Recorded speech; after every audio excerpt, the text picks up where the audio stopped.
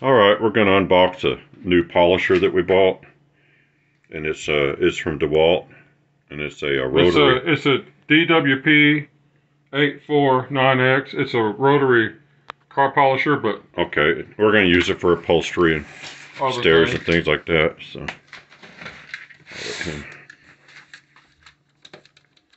the reason we got this, because we have the Harbor Freight polishers, is that this is much better than the Harbor Freight polishers. It's got more power and everything else.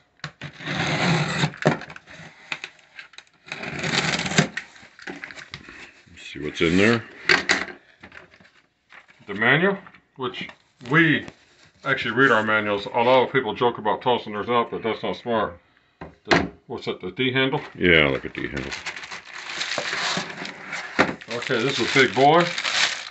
Here is the polisher itself. Now this thing, it goes from 300 or 300 up to can you see that? That's 600. 600. That's the low speed. Wait now. What? There's bigger. There's okay, 600 up to whatever this is. I don't have glasses on. 3,500. Okay, so it's really fast. Okay. So let me sit this down over here for a second. It'll be back in the picture soon. It comes with a handle you can use. I would probably use this. The D handle's better. You can use either one. That's your preference. Here's some tools of some sort. Probably don't need those, but and then here is probably your biggest feature of this. The backing plate.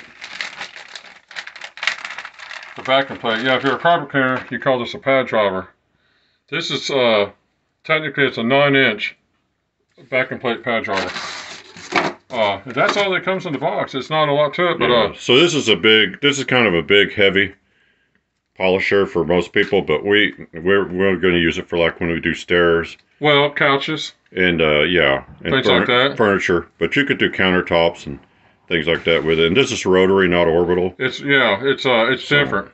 Well, this to be honest with you is one of the most sought after polishers, like in the automotive world for polishing cars.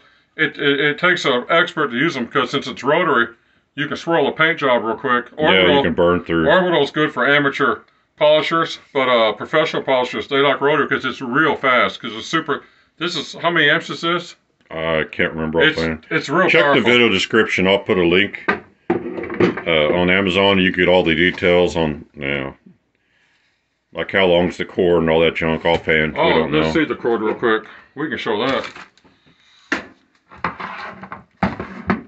It's a big old monster.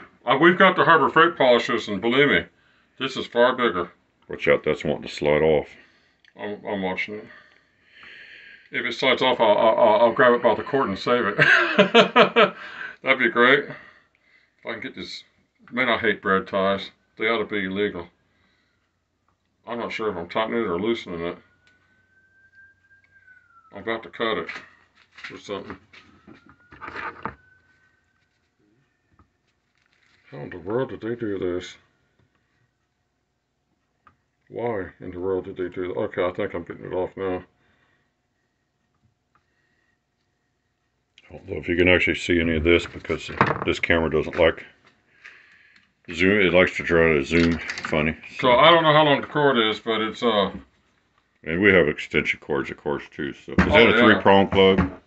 It's 2-prong, ironically. Okay, so I guess you don't need 3-prong. It's double insulated then.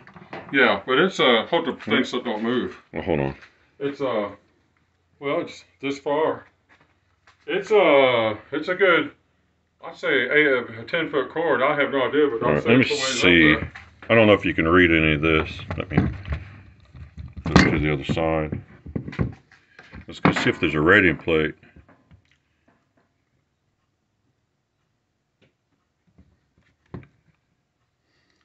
There's this thing right here. Yeah. But that's probably just a shock warning or something. Yeah, let me. Well, you can see. Let me set that down on one end. I don't know if you can even see that, or if you want to see that. move it in slow. That way you can kind of see how many amps. Even with my reading glasses, I have trouble seeing. Isn't it like 8 amps or something? 12, I think it says 12 amps. It's a heavy duty Well, polisher. My Oreck Orbiter is 5.4 amps, so that's 12. So it's pretty powerful.